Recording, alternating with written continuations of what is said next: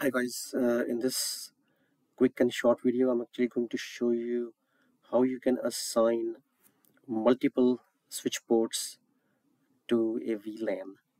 So you don't have to go like port by port and then assign to a same VLAN. It's a pretty cool command. I like it pretty much. So what you want to do is, so if you see here on our switch, we have port 1, 2, 3, and 4 assigned to VLAN 10, and the VLAN name is demo 10. Let's say we wanted to assign the next 4 ports to the same VLAN 10. So the easiest way that you can accomplish this is you just go into the global configuration mode by typing the command configure terminal, and then you want to type the command interface, and then after interface you want to type the command range, and then you want to give the range. So in our example, the range would be fast Ethernet switch port 0-5, and then you want to give space dash and then the last switch port that you want to assign to the VLAN 10, and that in this case is fast Ethernet switch port 8. So then you just hit enter, and then you'll see like this configuration mode would say config-if-range. So basically whatever settings we are going to apply are going to get applied to all these switch ports from 5 to 8.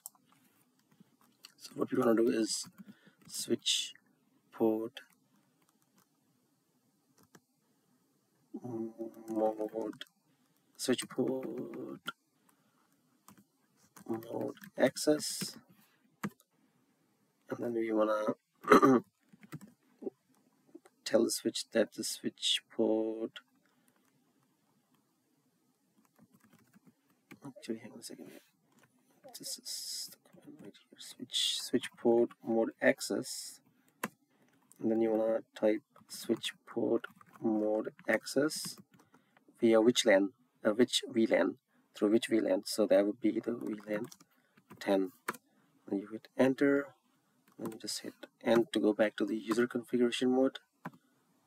And then you just run show VLAN brief to validate your changes, and then you can see that initially we had, if you scroll up, initially we had from 1 to 4 ports assigned to VLAN 10, but after we configured the additional ports from 5 to 8, we assigned the range of ports to the VLAN 10, and that range was from 5 to 8, and then we can validate our work that's been done correctly. We can see that VLAN 10 now have port assignments from 1 to 5, and we don't have to like actually go in each switch port interface and then assign it to the VLAN 10. So that's how you would configure the VLAN membership for the multiple ports